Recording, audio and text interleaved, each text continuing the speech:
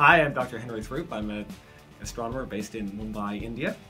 I'm going to talk about some of my favorite things about space. One of the most exciting things to me is the fact that we might not be alone. In the last decade, we've been looking for and finding planets around other stars. And we found on the order of 5,000 planets going around other stars. Now, these are planets which are kind of like our own. Some of them are like Jupiter, some of them are like Saturn, some are like Mercury.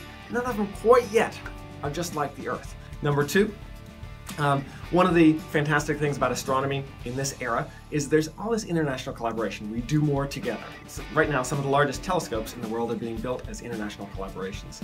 And these are projects which we couldn't do just as single countries. It really requires international collaboration to make these projects work.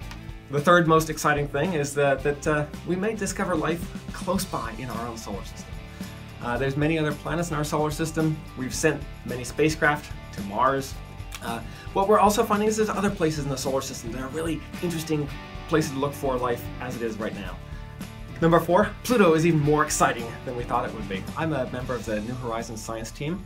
What we were expecting it would be a very old, dry, and dead world. What we found is it's a much younger, much more active, much more dynamic world out there. Finally, what I love about astronomy is we can all be astronomers.